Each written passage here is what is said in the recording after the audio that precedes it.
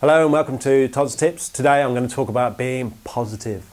People that use Facebook, let's be honest, there's a lot of negativity on Facebook. Oh, I'm tired, my cat's died. I'm ever so sorry about that, but it's really dull, okay?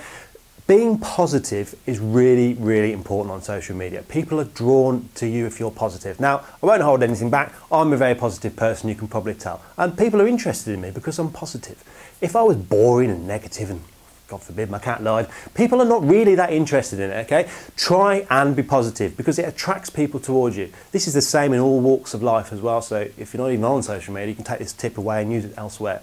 Positivity breeds positivity. So if you're trying to sell your brand online, your business, things that you have, services, be positive about them, be passionate about them. People buy into that positivity.